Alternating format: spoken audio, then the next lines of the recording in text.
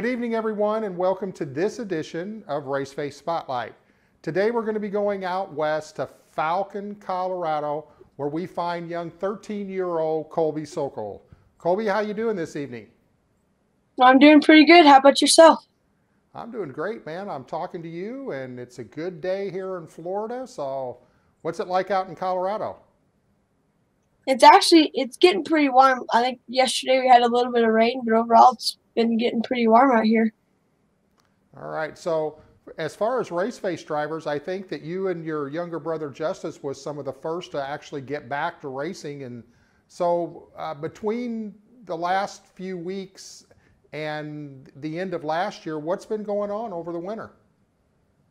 Well, over the winter I've been trying to do a lot of iRacing, getting to know a bunch of different race cars on there and try a bunch of different race cars, kind of more towards the pavement stuff because that's something to get used to on there. I like trying to run the different racetracks and different cars like that.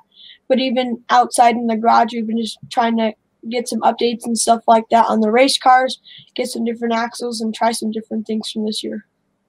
All right. So you've been doing a lot of things virtually, actually. Not only have you been doing a lot of iRacing and sharpening up your skills there, but you've also been attending virtual school. What's that been like?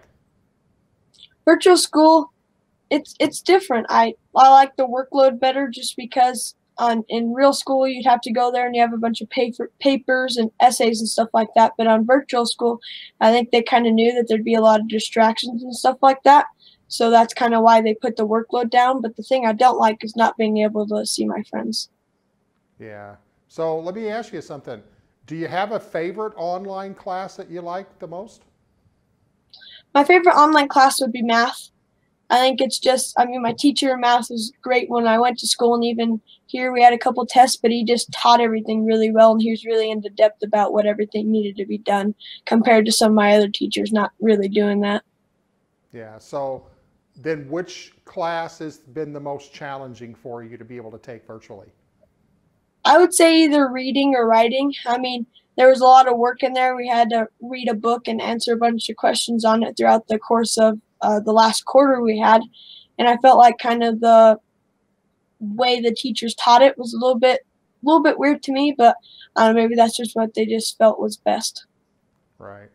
Okay, so let's now go into the virtual racing world and let's talk about what's been going on with you in the simulator and get into some details. I know that you competed in the Junior Late Model Series and you've been racing some late models. I know that you've been racing some sprint cars. So kind of bring us up to speed on your virtual world. Well, the virtual racing and stuff like that has been really good. We actually got some updates. As you can see, we got a new steering wheel and some new pedals and stuff like that that really help out a lot. And as you said, I was in the Junior Late Model Esports League. That was really fun. I had a lot of fun learning how to drive the late models and just learning how to drive them differently with one specific setup for each of the different racetracks. And I had a lot of fun doing that. But even on some of the dirt stuff, I've been trying to run like some midgets and stuff like that just to get to know and learn them because it can also help me in real life too.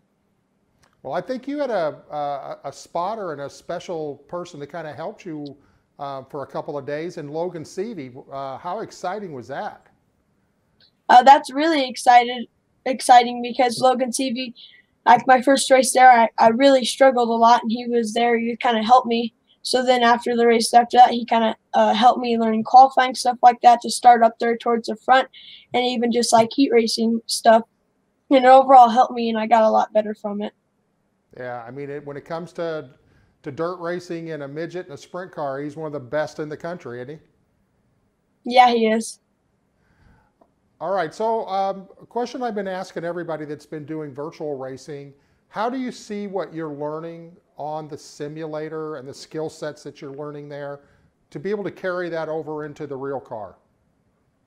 Well, on the dirt stuff, I tend to have a low patience sometimes. I'll make some decisions that aren't very smart that I could wait a little bit longer for, so that's helpful on dirt because, on iRacing, like Justice said, and his brand, one click, no money, if you make a mistake, you can just reset like that. But in real life, if you make that big a mistake, then you can't necessarily just reset it. So it's good to practice that, how to calm my patience a little bit. But even on like the 305s in iRacing, they're kind of like I guess you could say almost a restricted car in 600 racing, because you have to be super smooth with them. You have to be very up on the gas pedal, not getting off the gas very much. So it's good to learn that too. Well, we may have to have patience etched inside your helmet shield when it goes down, so that you keep that word always in front of you. Or right up on the dash too. On the dash. I'll have a sticker made and I'll send it to you. You can stick it on the dash. So looking back at 2019, or talk about that for just a couple of minutes, what was your highlight for 2019? My highlight for 2019, I would say, is the 2019 Tulsa Shootout. It was my first ever dirt race, my first ever time at the shootout, my first ever time running a 600 micro sprint and a junior sprint. And I went out there and I learned a lot. And in the junior sprint, I went out there and actually almost won a golden driller for my first ever dirt race at the Tulsa Shootout, which for most people to say that's pretty dang good. No, I think that's more than pretty dang good. I think that was awesome. I was like hanging off my seat.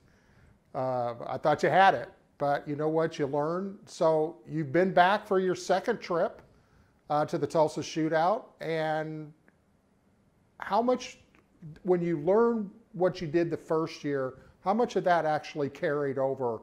Was it just a lot about kind of not being nervous, knowing that you've been there before? So how did that work out?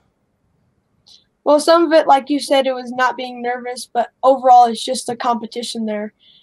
The competition is so tough there because you got people from all over the country there. You got the big D1 guys and the big staller guys going there and racing. And overall, like I said, the competition is so tough, and there's so many races and so many cars that if your heat races aren't very good, like say you get taken out in a heat race, it's going to really suck for you because you're going to have to go to like an F main. You're going to have to go through an alphabet soup there, which shows you have to get up really early and race throughout the whole day. So that really sucks. But I think also, like you said, just knowing that I've raced there before, because when I first went out there, my 600, just going out for practice, I was sitting in my car and I was like, and I was really nervous. But then when I went out there the second time at the shootout, I was very calm and kind of knew what I was trying to do out there. Right. So you're competing this year in the 600, but you're running wing and non-wing. So the big question is, which one do you like the best? I would choose both, just because in the wing car you can be it more up on the throttle sometimes, and you can even sometimes go faster because you got the wing there to hold you down to the ground. But on the non-wing car, I like it because you have to drive it a lot differently and you have to drive it a lot harder compared to the wing car. So if I had to choose one, I would choose non-wing. So let me ask you something, Colby. What is your long-term goal in racing? My long-term goal in racing is to eventually get to NASCAR and maybe do what like kind of Christopher Bell does, to get up into NASCAR and just start working my way up through the levels and kind of go through like the TRD path and maybe end up racing for Joe Gibbs one day. And even like on the dirt side, like Christopher Bell does, he runs sprint cars and midgets and stuff like that for different people. So I think if I can get up there one day and kind of do what him and Kyle Larson even did sometimes, I think that'd be my end goal. So you see a big advantage of learning that skill set, driving those dirt cars, and that feel, that seat of the pants feel that you learn in those cars will really be able to transfer over, and hopefully you'll be able to lean on that in your NASCAR career. I definitely think so. All right, I agree with you actually. So what does the 2020 season look like? I know that you've got a lot of racing already going on. You've got some big events coming up. What are some of the things that you're most excited to, and what track do you look forward to visiting maybe in 2020 that you haven't been to yet? In 2020, we're planning on trying to go to a lot of races, a lot of traveling, a lot of going to different racetracks and trying to race there, and overall just having a lot of fun. And the track that I'm most excited to hit in 2020, I wouldn't necessarily say track, but tracks, because I'm really excited for Speed Weeks coming up here, because last year I did Speed Weeks once and I had a lot of fun, but this time, because I've learned a lot more, I've gotten a lot faster, and I'm running faster classes and more classes, it's going to be really fun, just because Speed Weeks is 5 straight days of racing at 5 different racetracks in a row. So I'm really excited for that. Yeah, I was thinking the other day when we were doing race face driver updates for you and your brother Justice, I may have to start your guys' own show because it's by the time you run, you know, wing, non-wing, restricted, non-restricted for both of you, and you know, the heat races and the B mains and the C mains. I mean, you guys make your own whole show. Yeah, there's definitely a lot of races when you go to those. A lot of racing. So let's talk about something that you're doing off track, which really, I think, sets you apart from a lot of that, and that is that you've got your own podcast. Yeah, the podcast is great. I really like doing it with Justice. We'll just go downstairs. We'll spend a couple hours just practicing and getting the video right before we go out there and post it. But I think probably our best guest, although we've only had like 2 guests, is Racer. Because when Racer's on the podcast, he'll be sitting there. And then the last time he was on there, I looked down, he's right there. And then we start talking. All of a sudden I hear a thump. I'm like, what the heck? And I looked down and Racer fell off the little step stool we put up there for him. But he's just a great podcast member with us. Yeah, I'm going to tell you what, the way to get a lot of people to follow you is to bring your dog on set. I can relate to that a lot. So in all of this busy things that you've got going on, you're working on the car, racing the car all over the country, doing your own podcast. What does Colby do when you're not focused in on racing stuff? Well, I like to sometimes go downstairs and iRace, just do a couple fun races. I like to play on my Xbox. I definitely like to be on my phone, and sometimes when I have the chance, I like to go and play with my friends. All right. Well, do you want to give a shout out to any of your sponsors? I would definitely like to give a shout out to some of my sponsors. I'd like to thank Rainbow Sprinkler, Peak View Plumbing, Stollard, EMI, Speedway, Yoshimura, Engler, Advanced Racing Suspensions, my Nana and Papa, my Grandma and Papa Lee, my mom, my dad, Justice, Hayden, and Big A. Well, Colby, I want to thank you for being with us tonight. If you're out there and you're a sponsor looking to hook up with a top young driver, not only behind the wheel but off the track, Colby Sokol is definitely your pick. So again, Colby, thanks for being with us. For any of you that have missed any of our episodes, you can always get caught up on any of your favorite spotlights that you might have missed with your Raceface drivers by attending raceface.tv on demand. Check Colby out at colbysokolracing.com. Look up in the right-hand corner. You can get to all of his social media platforms. Make sure that you follow him.